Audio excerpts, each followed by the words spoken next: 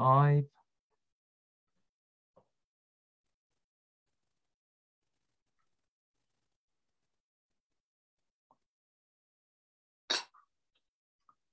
Okay, I'm just going to mute now.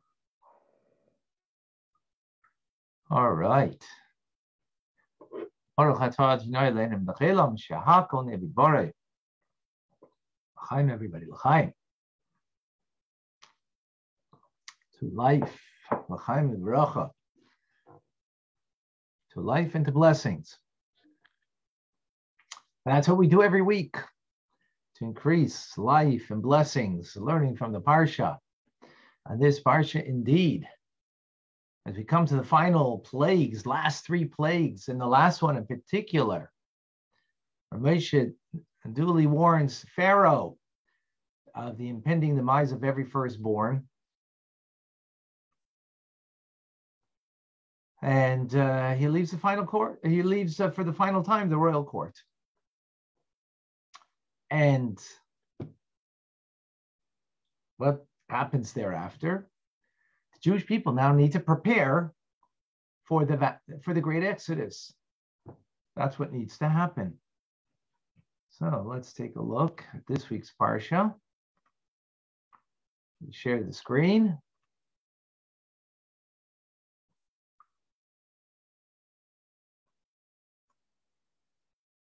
Okay, you see in front of you. And Hashem spoke to Moshe and to Aaron in the land of Egypt, saying, this month shall be the head of the months. To you it shall be the first of the months of the year. And of course, this is Chodesh Nisan, when God is telling this, which is the month of the Exodus. So Pesach, Passover, will be counted as the first month of the year. In the first month of the year. Now, being the 15th in the month, but of the first month of the year. Now, we all know that Rosh Hashanah is on the first day of the 7th month when it comes to counting the months, right? This, though, is, as the verse says, this month, HaChodesh Hazeh, is the phrase, which will teach us about the process of what it means, a new month, how it's determined, and when it appears that it is considered a new month. We learn from, as Rashi says, Rashi's God said to him, to Moshe, when the moon renews itself, you will have a new month. Moshe struggled to determine the precise moment of the renewal of the month, at what size it should appear before it is fit for sanctification. So God showed him with his finger the moon in the sky and said to him, you shall see a moon like this and sanctify the month. So subsequently, the Sanhedrin, after Moshe Rabbeinu, the high Jewish court, they were mandated to calculate and certify when the months are. And that's very important because as a result, that's when we celebrate the holidays, right? You can only know the holidays when they are, when we know when the months are. Now, this particular mitzvah is a very difficult one when we learn it in the Rambam, and some of it is very obscure, but it's an important one that we need to understand. But today we're going to just give a little basic overview and go through one particular idea that stands out that we need some clarification. So today, of course, we know that we go by a calendar, right? In the 4th century of the Common Era, the sage Hillel II, he foresaw that the Sanhedrin was going to be disbanded, and there would no longer be a rabbinical court that would be able or have the power and mandate to make and establish the new months. So therefore, he created a calendar. That calendar is a 19-year cycle that repeats itself for the most part every 19 years, and which has 12 regular years and 7 leap years. This year, of course, is a leap year. It's one of those times, right? How does this work? I'm sure we're all familiar with the basic idea. A lunar month is 29 and a half days, slightly more than 29 and a half, 29 days, a little more than 12 hours as a result. And the Torah tells us that the new month is based on citing of witnesses, which would be, on the 29th, on the 30th of the night, that night. And they would come to the high court. They would come to the high court and figure out, based with the high court, when the witnesses would come with the cross-examination, if after the cross-examination, it was accepted their testimony, then the court would proclaim that this is Rosh Chodesh, that this day is indeed the first day of the month. Now, of course, sometimes it'd be a difficulty because it would be a cloudy day and no one could really see the moon. Not like TJ, who's in Australia right now in the morning, who's showing us a beautiful sky. Doesn't look like there's any problems with seeing a new moon over there. But if I were showing you the sky over here and the cloudy day we had over here with, some snowflakes and whatnot, then definitely you would not be able to see it clearly over here. Now, the truth is, Jerusalem is where it takes place, but yet even in Jerusalem, even they have beautiful blue skies, but yet there can be times that it's cloudy and you would not be able to perceive what's going on. So the Rambam teaches us the process over here. Let's go through that process. The High Court would make calculations in a manner resembling the calculations of astronomers who know the location of the stars and their paths in their orbits. They would perform careful research to determine whether or not they would be able to sight the moon at an appropriate time, the 30th night. The judges determined that it was possible to sight the moon. They would sit waiting for witnesses to come and testify throughout the entire 30th day. If witnesses came, the court examined their testimony according to law, verified the truth of their statements, and the court would sanctify the new month. If the moon was not sighted and witnesses did not come, they would complete the 30th day, thus making the full month, right? It would be a full month. If according to the calculations, the judges knew that it was impossible for the moon to be sighted, they would not sit in session on the 30th day, nor would they wait for the arrival of witnesses. If witnesses came, they would know that they were false witnesses or the clouds appeared to them in a form of resembling the moon, but it was not the real moon. Right? We're learning Rambam over here as we do every day.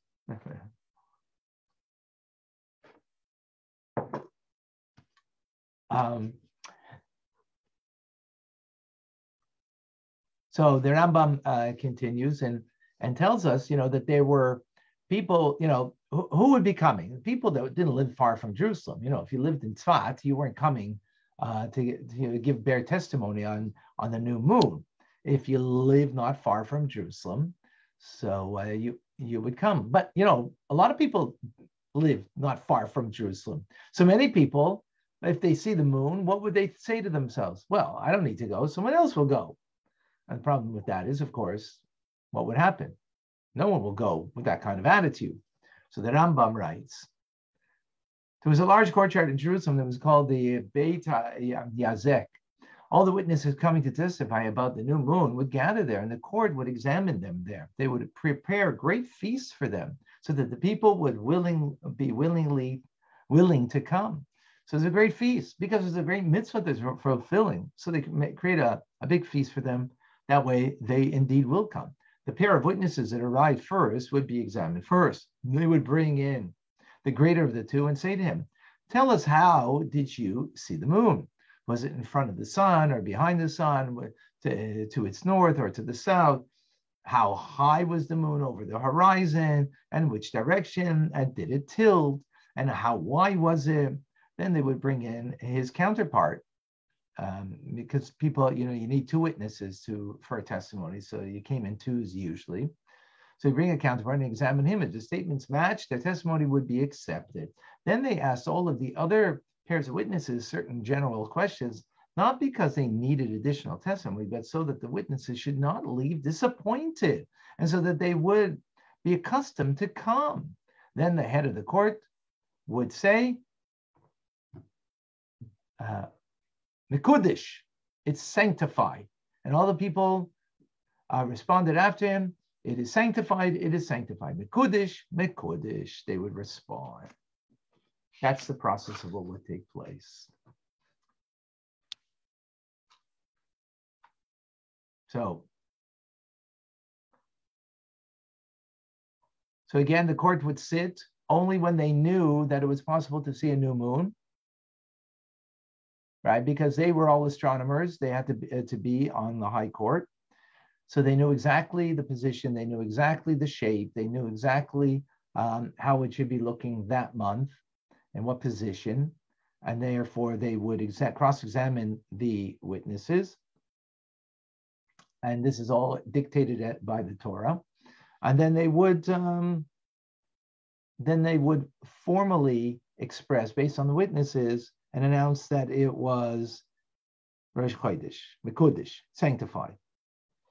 Now, interesting to note that what happens if they went through this whole process and they didn't say one word, Mekudesh, sanctified. It's sanctified. You know what happens? It's not Rosh Chodesh. The new month is postponed. The Rambam writes, even if the court and the entire Jewish people saw the moon, but the court did not declare it is sanctified before the nightfall beginning the 31st day, or if the witnesses were cross-examined. But afterwards, the court was not able to declare that it was sanctified before the nightfall beginning the 31st day. It should not be sanctified, and the month should be full, despite the fact that the moon was sighted on the 30th night. It is the 31st that will be the Rosh Chodesh. For the sanctification of the new month is not established by the sighting of the moon, but by the court that declares that it is sanctified. Wow, interesting. God told to Moshe, it is not the moon or the calendar or the witnesses that determine the new moon, but it's the proclamation of the basin of the Jewish court. And without that, it's not a valid, it's not valid that day to be considered Rosh Chodesh. Interesting. You see the power of a Jewish court, right? Now, what happened if on the night of the 30th, in a month when there was not or could not have been a new moon? Whatever the situation was, it was not possible to be a new moon. But the court proclaimed a new moon by saying Mekudesh, that it's sanctified. In other words, the court knows, right? They're astronomers, they know. So it can't be. But for whatever reason, error, whatever it is, the court says Mekudesh. So the halacha is, it's sanctified. It's proclaimed as such. It is as such, as the Rambam writes. Once the court sanctifies the new month, it remains sanctified regardless of whether they erred unwittingly, they were led astray by false witnesses maybe, or they were forced to sanctify it for whatever reason. For whatever reason. We are required to calculate the dates of the festival based on the day that they sanctified, and it's the beginning of the new month. Even if the person knows that the court erred, he is obligated to rely on them for the matter is entrusted to them alone. So you might ask and be wondering, how could this be? How can we accept a ruling of a court that has clearly missed the mark? How can we be confident in the observance of the festivals of Pesach that year or Sukkot that year, right? When we know that that day is not the actual day of Rosh Chodesh. So the Rambam says the answer is actually pretty simple. And he says the same God that commanded us to sanctify the moon and observe the festivals based on that sanctification is the same God that commanded us to rely on the court, even if they made a mistake, as the Rambam says. The one who commanded us to observe the festivals is the one who commanded us to rely on them, the court, as implied by the verse in Leviticus, which you will pronounce as the days as a holy convocation. Okay. So we need to rely on that. We need to depend on that.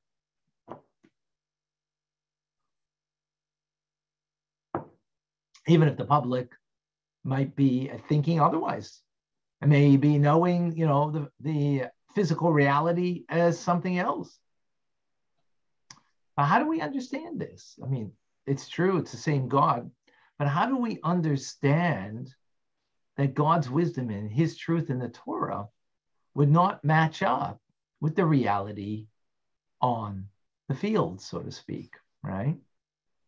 How can it be that a Beis Din's hands down a ruling that would be inconsistent with an observable reality? It's not that we're questioning the observable reality, right?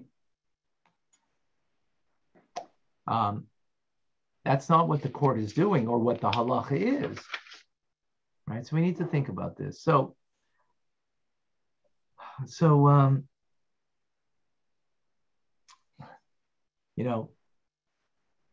living now in COVID, and here in Montreal, we got a lockdown over here.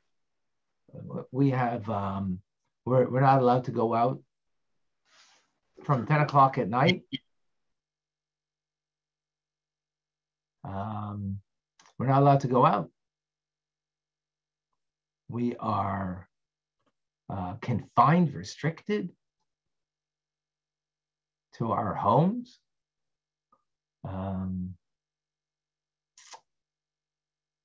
And even today, all the stores were closed. Sunday, they're going to close all the stores. Nothing can be open. So, this is having a devastating effect on people. People are rebelling. They even closed down the synagogues. So you can't even have synagogues open. I mean, any house of worship. So this is being contested and, it's being dealt with. But the point is, there's a very dark reality that is affecting people here, and I'm sure elsewhere also, even, where you don't have such draconian legislation and laws as here, it's having a great effect. But we have to kind of rethink this. And, we've dealt with this before, and we're going to deal with this concept again and express it in a different manner about reality. How do we view reality? So let's look at the Talmud. And this is an argument in the Talmud that is well known. We've learned this in the past. Some of you might be familiar with it. There's actually discussion of, creation of the world. When was the world created? So, like all good Jewish things, it's not so simple. As it says in Talmud Rosh Hashanah, it's taught in a brisa. By the way, look at the Hebrew over there. Tanya. Tanya means it's taught in a brisa, right? By the way, a reminder, 8 o'clock tonight. Join us on Instagram, YouTube. The world was created in Tishrei. Rabbi Eliezer says the world was created in Tishrei. Rabbi Yeshua says the world was created in Nisan. What's going on over here? How could you have such an argument? When is the birthday? The world has 2 birthdays. I mean, every kid wants to have 2 birthdays. Probably every adult also, How could that be? What does that mean? So Tosfos explains, Tosfos is the grandson of Rashi, Rabbeinu Tam, and explains that both opinions are the word of a living God. We can therefore explain that Nisan, God had the idea to create the world, but it was not actually created until Tishrei. So let's give a metaphor for this. If anybody ever started a business, or if you ever started a venture in something, right? You're sitting around with a friend or two or whatever, how many, and you're talking about it. And the discussion goes into great detail and depth about this new venture that you want to join in. Again, whether it's a business enterprise or some other idea or venture that you want to do, something for the community, whatever it is, right? And at one point, well, if it's a business, so you get together and you actually incorporate the business. So when was the birth of the business? When was it born? When it was incorporated? Or when you sat around the table and you had these crazy ideas that you brought together and you came up with a vision for this business or this venture. So when would it be? Well, obviously both are true, right? So the same thing is over here. The first of Tishrei marks the world's creation. That in fact, but Rabbi Eliezer doesn't disagree that that's the physical existence that was created then.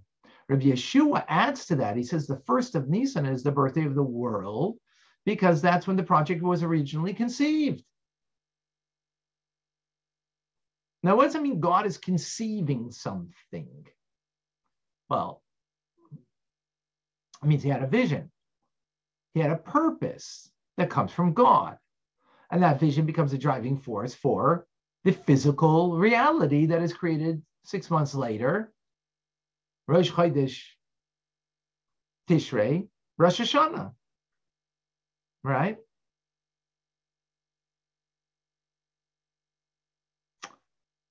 But the Torah wants to let us know that what is driving this creation of a physical reality of this world? What's driving it? Well, the Torah tells us. The very first pasuk in Chumash, it says, "Bereshis bara." In the beginning, God's creation. This verse calls forth for midrashic interpretation. Rashi says, as our rabbi stated, God created the world for the sake of Torah, which is called Reshis, beginning of his way, in Proverbs, and for the sake of Israel, the Jewish people who are called Reshis, beginning of his grain. So the Torah is the vision, right, for the business, and the world is the business, which is designed to bring in the vision to life. You can't separate the two from each other. Without the vision, the world serves no purpose.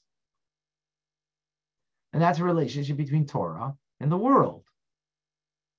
Torah is the vision of God, his purpose for creating the world. It's kind of like a body and a soul, right? We have a body, but the body wasn't created for the sake of a body. It was created that it can fulfill the vision of the soul, right? That's what we learn in Tanya, right? The battle between the two. So deep down in the body of this world, there's a spiritual purpose in which God created it. Is that clear? So that leads us to a very interesting conclusion that Nisan, right, is celebrated as the deeper purpose of creation, the soul of the world. And its existence is totally based on Torah-inspired vision. Tishrei, on the other hand, is merely the creation, the body that came into existence. As the Rabbi explains, the underlying thought behind something that is the internal dimension, that is the goal and the purpose of the action, that actually turns the thought into reality. It emerges that the physical creation of Tishrei represents the external dimension of creation, while Nisan marks the inner dimension of creation. Is that clear? Any questions on this?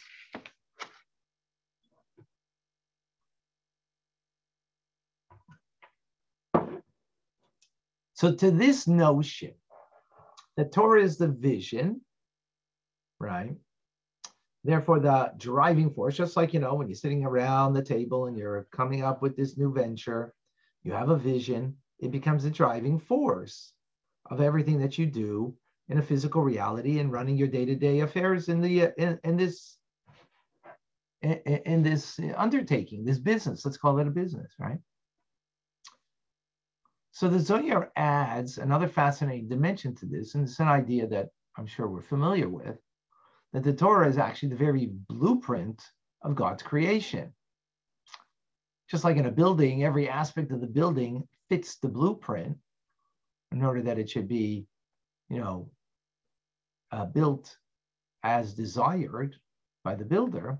So like the builder of this world, everything in this world, down to the simple mug, is built based on the blueprints of Torah, right?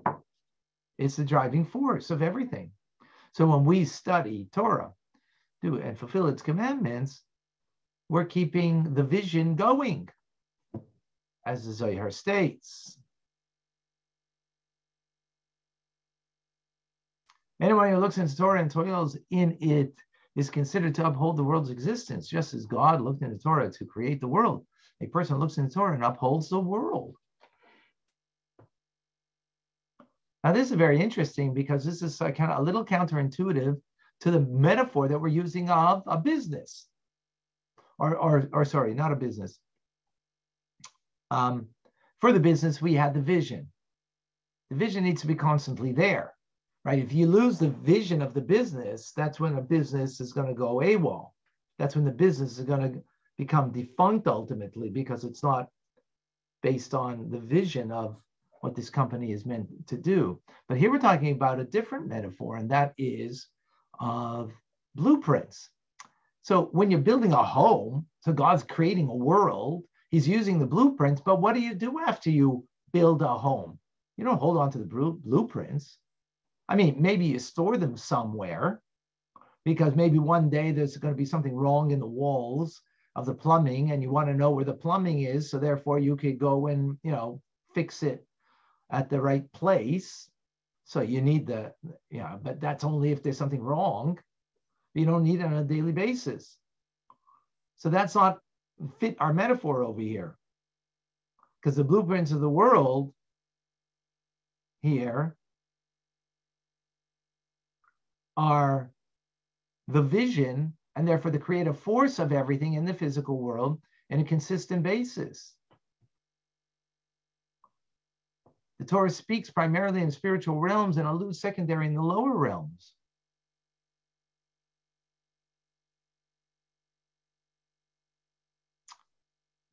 So what this is saying then is as follows. What is the true reality? Is what we see in the physical world the true reality? Or is it the spiritual reality as Torah sees it in the spiritual realm? So here, Rabbi Menachem Azariah, Kabbalist, says that, well, the Torah is primarily speaking about in the spiritual realm, and it alludes secondarily to the physical. So what is the true reality? Is the spiritual, not the material. The physical is only an expression of the spiritual, because after all, the physical is an outcome of the vision and the blueprints of Torah. Is that clear?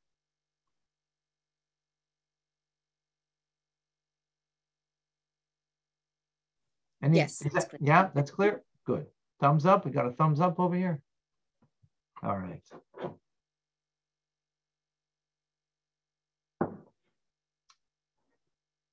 So comes the Rebbe and gives us a transformational idea over here of a Torah study and approach to life in general.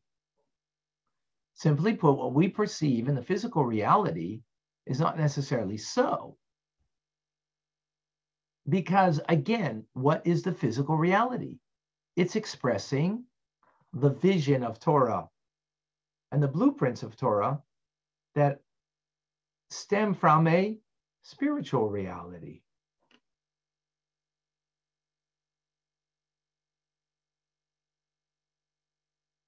So on this basis, the Rebbe addresses the question that we asked in the previous section. How could we observe Rosh Chodesh when the rabbis pronounced it, when it's clear contradiction to the obvious astronomical reality? The reality we see is what? It's not Rosh Chodesh today, but the rabbis proclaim Mekudesh, that it's sanctified. And what's the law? Indeed, it is sanctified. So let's understand that. So based on what we just learned. So what is the moon? The moon is only a representation of a spiritual source that is the blueprint and the vision of Torah. In other words, the spiritual moon. There's a spiritual moon as it's in Torah. Right? Now, the physical moon, we know, is a cycle of 29.5 days. It waxes and wanes, it disappears and reappears. The same cycle occurs also in spiritual realm. On the contrary, that's where it comes from. The fact that the moon acts this way is because in the spiritual realm, it is that way.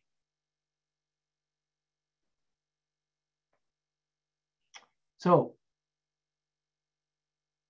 considering that Torah is telling us to base the months on the Jewish calendar on the cycle of the moon, so what are we saying? It's not the physical moon. It's the physical moon that is a reflection or represented by the spiritual one.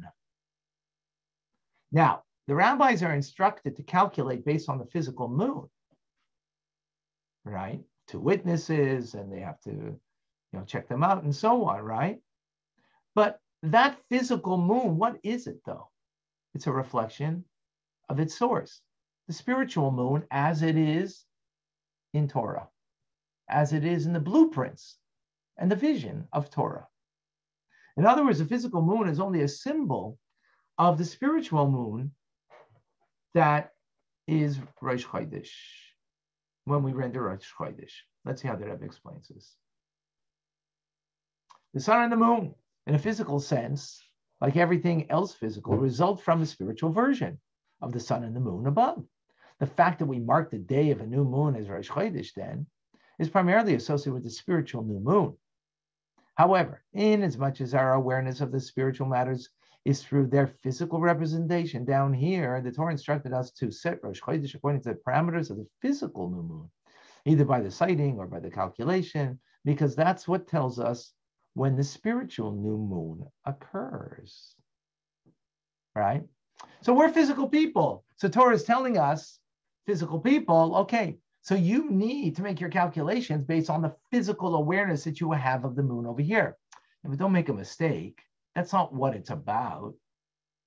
That physical calculation that you're making down here is aligned with the spiritual, right? Because it's only everything from the spiritual is reflected in the physical.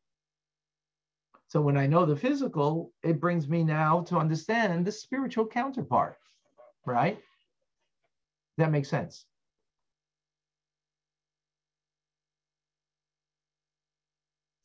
But what happens if the two don't align?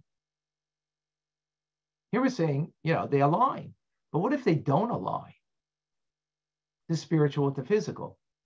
For example, or the vision with the day-to-day conduct of a business.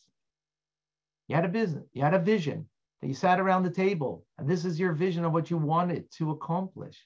And for some reason, the vision that you wanted to accomplish is not now holding out in the day-to-day running of this business. Right? So what should guide you? Now, you have to be aware of the reality, but what's your guiding? What is guiding you? The reality that it's all playing itself out and now I'm changing my vision? You don't change your vision. Your vision is your vision, right? That's your vision. Your vision is based on what you hold dear and important to you. You're not changing that. You're not circumventing that, because that's your truth. That's your values. That's what's important to you. So you're not changing that, right? Now, you may have to deal with the obstacles that how come it's not aligning. Fine, that's in the business, but you're not changing that.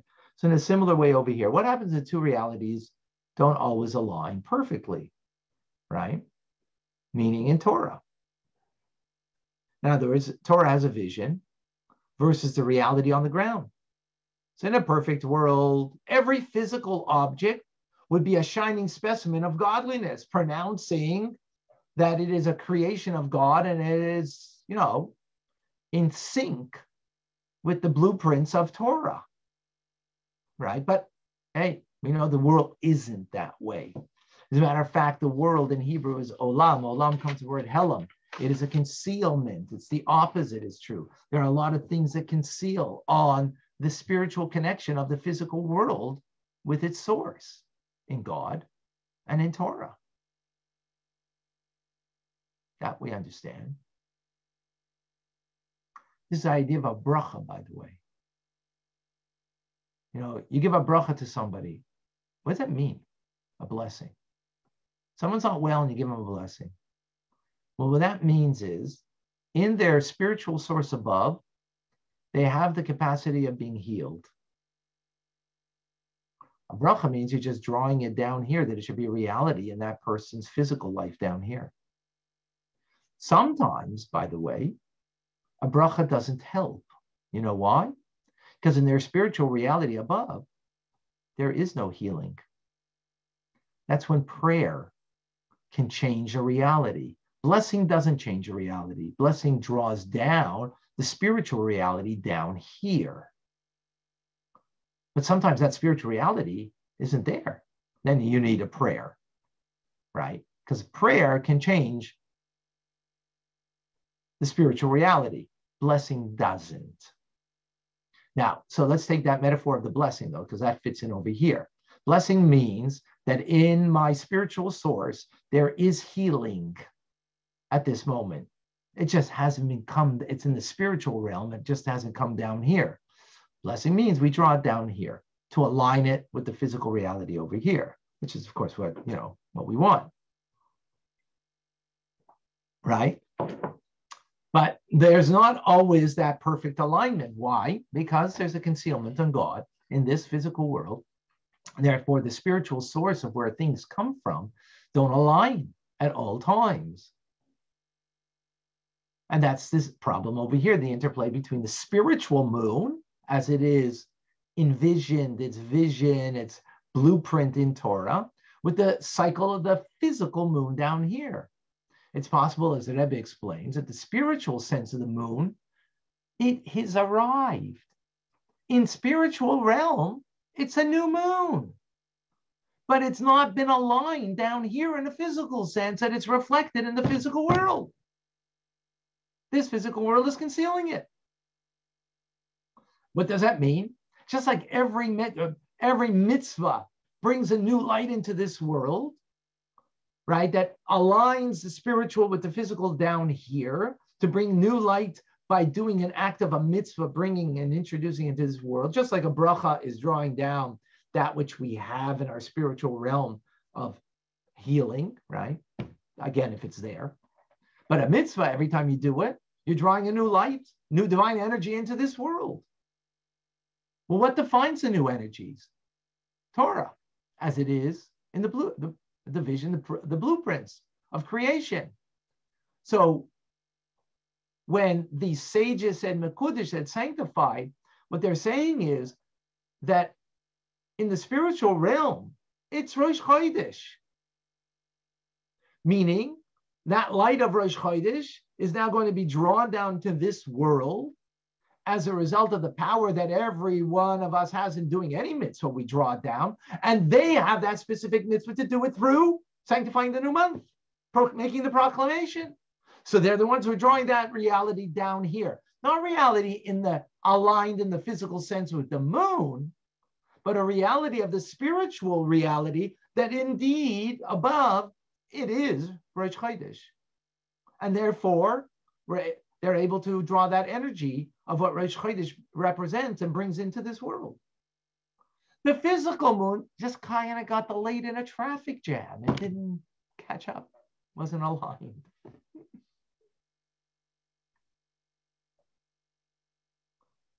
So what comes out over here is that the reality of Rosh Chodesh is not because of an observable new moon. That's how we simple folk down here generally are going to know this, right? That's how we're commanded physical beings to work through the physical reality of this world. But in fact, what we're doing here, what the Basin is doing, is drawing through the mitzvah, the command that they've been given to sanctify and therefore bring this new light into this world. That's a spiritual thing that far outweighs the physical reality over here. So therefore, the Torah tells you, proclaim it as Rosh Chodesh, even though the physical reality and astronomical, reality of where the moon is, it's not there. Spiritual moon has arrived. Physical moon is stuck somewhere. How's that possible? Well, that's a concealment of this world. But that doesn't interfere with the power of the Basin that it's given to them by their sanctification, fulfillment of this mitzvah, that they introduce this new light, because in reality, that new light is a spiritual thing.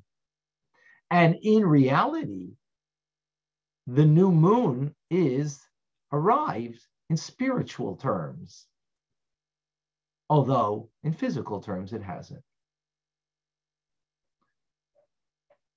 So Rabbi explains. However, when the court sets Rosh Chodesh on a different day, in the case the Torah tells us that nevertheless rely upon them, this itself proves that it is on that day which the Torah of truth determines to be Rosh Chodesh, when the primary new moon occurs above. As for the fact that the physicality of the new moon takes place on a different day, that's because this world, for various reasons, not fit for the flow of the moon above to be expressed in the moon below at the same time. The world isn't fit for it yet, right? There isn't an alignment in this world that it is fit in order to express it in the physical. That's what it means. Not the world isn't fit for the light, but that it should be expressed in the physical reality over here. How many times do we live something that we know is spiritual truth, and for some reason, it just doesn't reflect itself always in the physical reality of my life or the world around me, right? Does it take away from that spiritual truth? Does it take away from the vision that you had in making the business, that you wanted a business that would be,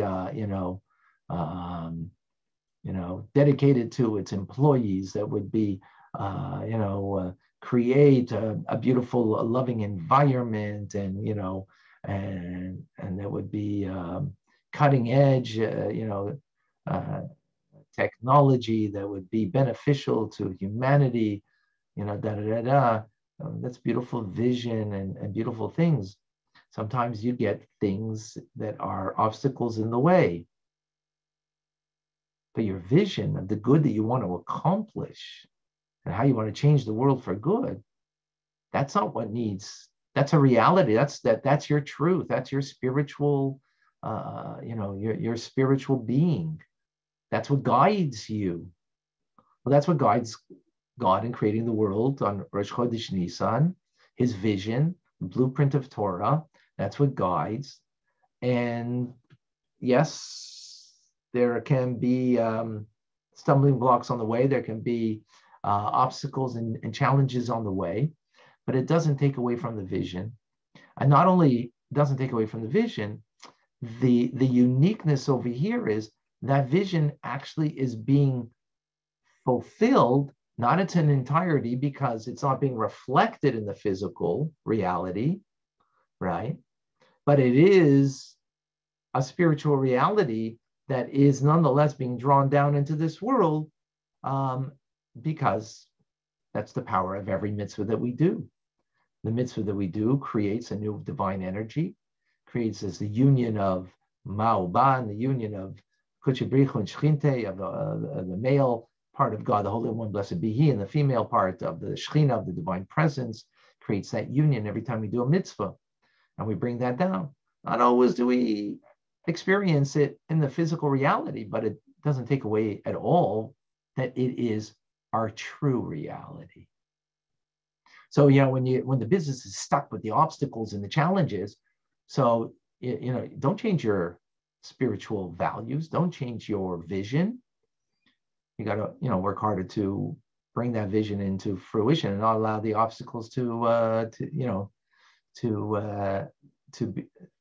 determine our and guide us in what we need to do. And that's the lesson over here that we learn.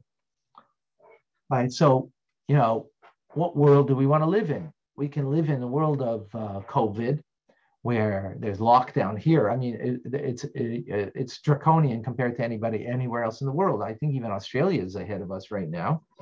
TJ, maybe, even though they had lockdown in Melbourne for over 100 days previously. But here,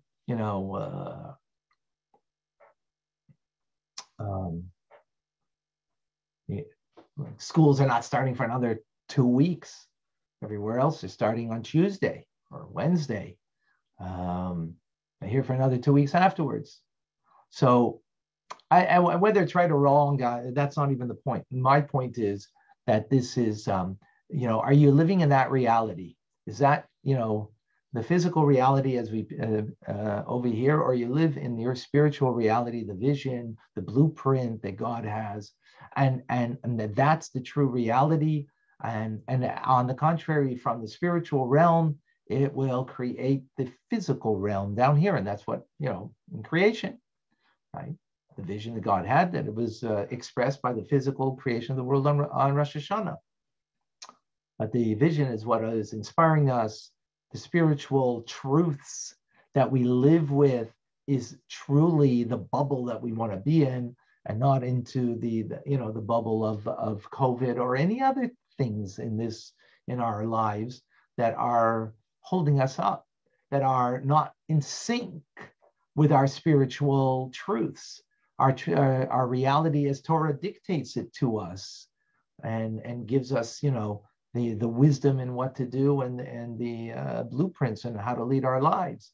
So when we stay strong with that, then nothing, even that is not aligned with it in this world will hold us off kilter. Because you know what we're going to do? We're going to say like the sages, Mekudish, Mekudish, Mekudish, right? I mean, the sages say at the court of law that it's Mekudish, that's sanctified. And we answer back, Mekudish, Mekudish, that's sanctified. And meaning that our lives are sanctified, that we bring down goodness and godliness into this world, irrespective of the alignment of the reality that's out there. Because that's not my reality that I live with or buy into or make as my guiding light. Achaim. Any questions?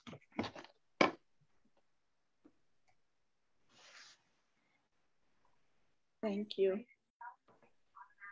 Wow, you guys are amazing. You got it. Yes. It's clear? Is the message clear? Wonderful. Definitely. Wonderful class. Wonderful. Thank you, Tara. Thank you, Celia. Wonderful. Thank you. Thank you. All right, 8 o'clock. Don't forget, folks. Thank you. What's at 8 Thank you, o'clock? TJ. Oh, Australia. Look at the clear blue sky over there. Oh, What's at 8 reality o'clock? is reflecting the spiritual reality over there. What's at 8 o'clock? 8 o'clock, I will be with Rabbi Minus Friedman on either Instagram, the Tanya Rabbi on Instagram, you can get me, or on YouTube, you can catch me there. Either Rabbi Friedman says, Manus Friedman. I sent out the link. Thank you. I sent out the link. Hopefully you have it. Wait, Thank you. was an email sent out? No. Yes.